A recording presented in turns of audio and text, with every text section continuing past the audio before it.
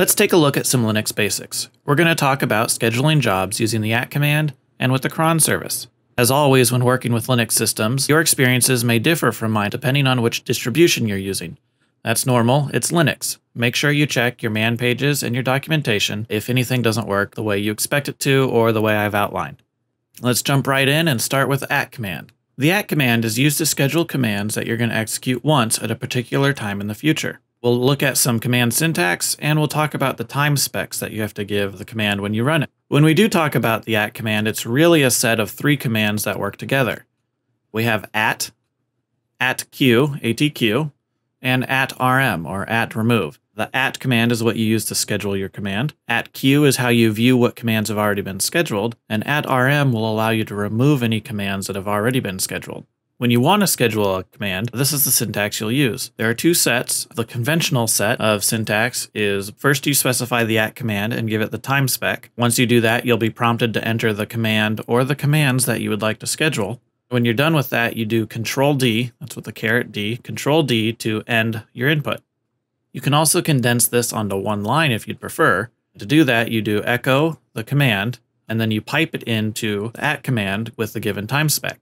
Now let's look at a couple examples of how we might use these. If we have the script /opt/purgecache.sh, and we would like to run that at 11:45 p.m., if we wanted to do that using the conventional syntax, it would look kind of like this. We would type in at 11:45 p.m. It would then drop us into the command input area. We would type in the name of the script, opt purge cache. EOT will show up on the screen when we press Control-D, and that means end of text, and the command will be scheduled. If we want to condense that onto one line, it would look something like this, where we echo opt purgecache.sh, pipe that into the command with 11:45 p.m. time spec specified. Now when we work with the command, we have to give it the time spec. We need to know what type of time specs the command will accept so we can enter our syntax properly. Hour, minute, minute is the most common simple time spec we can give it. One thing to note about this, if the time has already passed, it will assume tomorrow. Optionally, you can give it an AM or PM to specify AM or PM, not just the next bit of that time. So for example, if we said 6:32, it would run at the next 6:32, which may be 6:32 PM. Or we can specify directly 6:32 PM.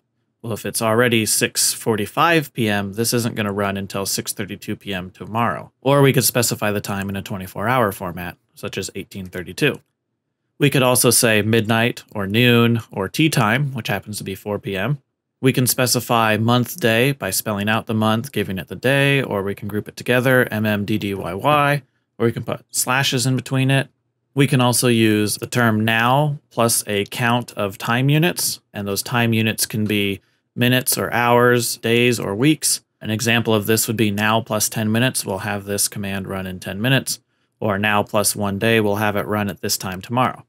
We can also use the today and tomorrow modifiers, such as 6:32 today or 6:32 p.m. tomorrow to specify our time spec.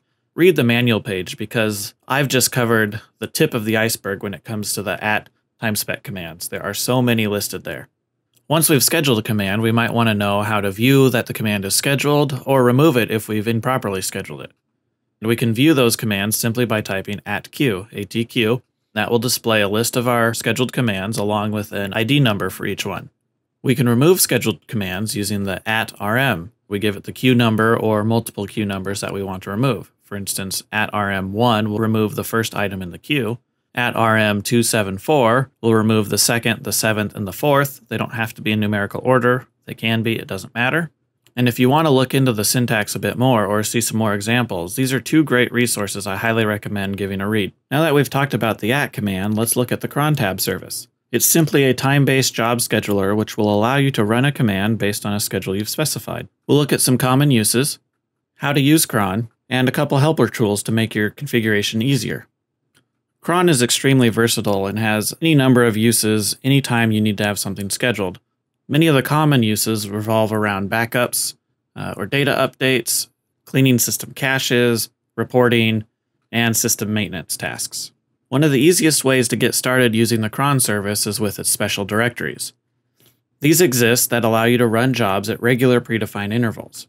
These special directories live under etc as cron hourly, cron.daily, cron.weekly, and cron.monthly. Just as you would assume by their names, they run the jobs either hourly, daily, weekly, or monthly at the top of each one of their respective time units. So hourly is going to run at the top of every hour, daily will run at midnight every day, weekly jobs will run midnight on Sunday morning, and monthly jobs will run at midnight on the first of every month. A couple of notes with these special directories is every job is going to run as root, and you can either store the script in the directory directly, or you can reference it using a symlink, which is the preferred method. So the scripts aren't stored in the etc directory, they're just linked to from the etc directory. To get more advanced with cron, you're going to have to use the configuration files and learn the syntax associated with those files. Cron schedules are stored in specific configuration files depending on your scope. Each user has their own configuration file, or there's a system-wide configuration file you can use. These configuration files are stored in etc cron tab. This is the location of the system-wide configuration file. And one note about this file is you have to specify which user each command is going to run as. This file is generally modified by hand using your text editor of choice. Each user configuration is stored within the var spool cron directory. Generally, you'll use the cron tab command to interact with these files. You won't edit them by hand. Let's take a look at the syntax for the cron tab command. To view or list your current cron tab configuration, you'll use cron tab-L. If you want to edit the configuration, it's cron tab-E, which will open a text editor on the command line. You can remove your cron tab configuration using cron tab-R. Now, be very careful with this because once you run cron tab-R, it will not ask you for confirmation and it will not make a backup. And if you look at your keyboard, look how close the R and the E keys are to each other. So definitely be sure you know what command you're entering before you hit that enter key. You can also modify the cron tab configuration of another user. You have to be root to do so. And you can use the -L, the E, or the R to list, edit, or remove the cron tabs. All you do is add a -U and specify the name of the user. Now we know where the configuration files are and how to interact with them. But what syntax do we need to specify within those files in order to create a successful cron entry? When we're working with the user configuration file, it's going to look structured similar to this. It'll have comments in it, and we can specify those using the #. We'll give it the schedule, and we'll follow the schedule with a command. We'll look at what schedule syntax we need to give it here shortly.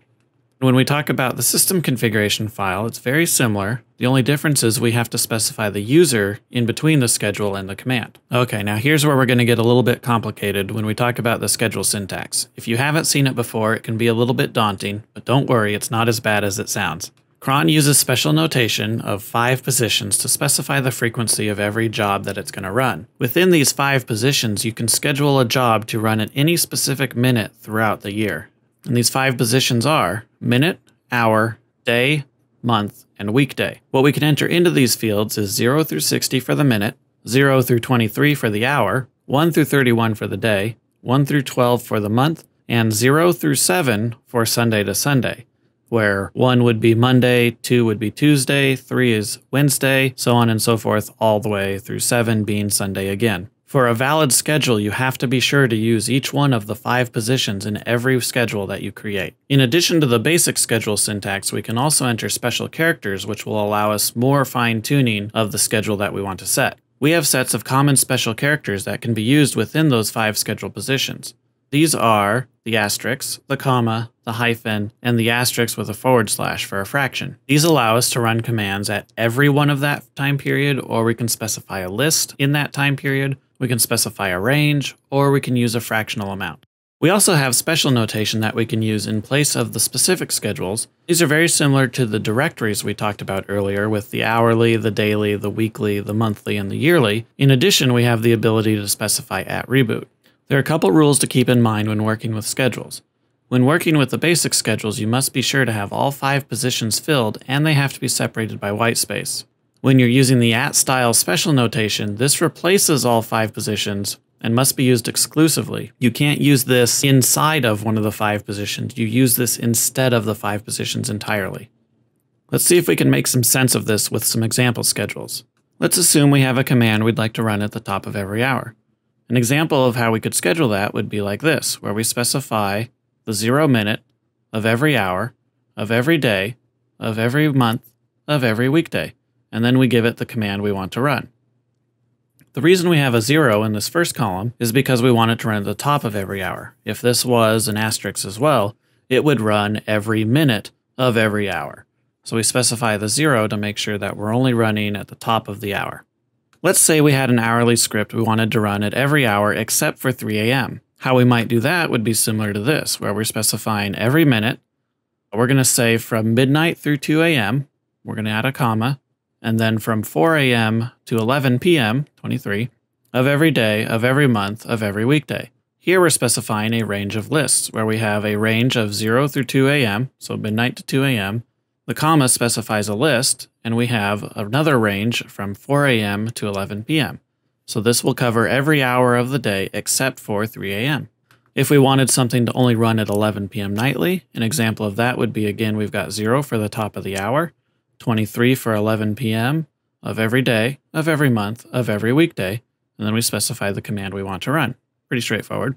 Moving on from that, we've got 4:45 a.m. on Sunday of each week, and this will look very similar. Again, 45 is the minute, 4 is the hour, every day, of every month.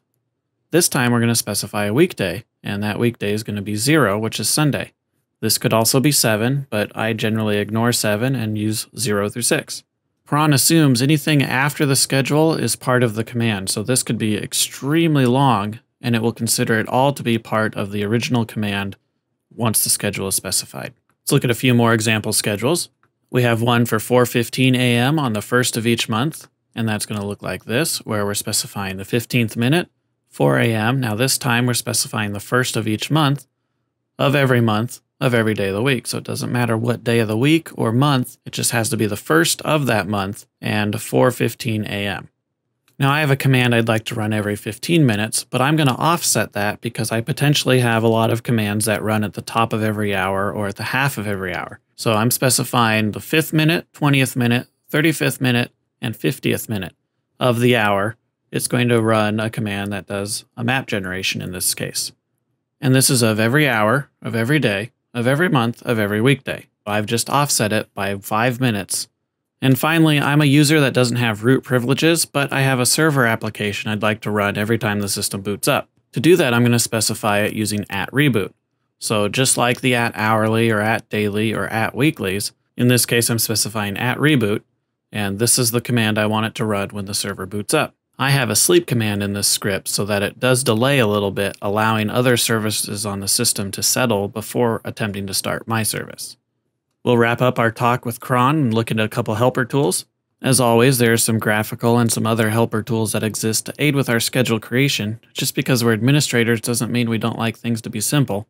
A couple common graphical applications are GNOME Schedule, which works with the GNOME Display Manager, and WebMin, which is a web UI configuration utility. It doesn't matter what display manager you're running. If you're working with the configuration files directly, there's an online configuration tool which will help you generate configuration syntax, and that's crontab.com. No, that's not a typo. It is crontab to generate your cron tab configuration. We'll take a quick look at user control and we'll get wrapped up. Both the @commands and the cron tab services have the option to control user access using either a blacklist, whitelist, or by restricting it to root only. If you'd like to blacklist users, it's fairly simple. All you have to do is add their username to the respective .deny file. For that's etc@.deny, and cron, that's etc_cron.deny. In these files, you list a single username per line, which will deny the access those users have to those respective services. Generally, this file exists and is blank by default. Whitelisting users is very similar. You simply add their username to the .allow file of the respective service. Is etc@.allow, and cron is etc_cron.allow. Now note, once you create the whitelist file, the .allow file, you're generally going to set the system to ignore the .deny configuration. This means once that allow file exists, it does not matter what's in that deny file. Only the users in the allow file will be allowed. And just as the deny file, you'll list a single username per line. And if you'd like to restrict it to root access only, you can do that by removing both the .allow and the deny files. For you would remove etc@.allow and etc@.deny. And with cron, you would remove etc_cron.allow and etc_cron.deny. Now this is the default functionality on most Linux systems.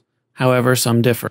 Ubuntu is one of those that does not follow this behavior. When you delete both of those files, it does default to all access. So if you would like to restrict it to root only, just create an @allow or a cron.allow with the root username in it only. This has been a quick look at some Linux basics around scheduling jobs using the @command and with the cron service.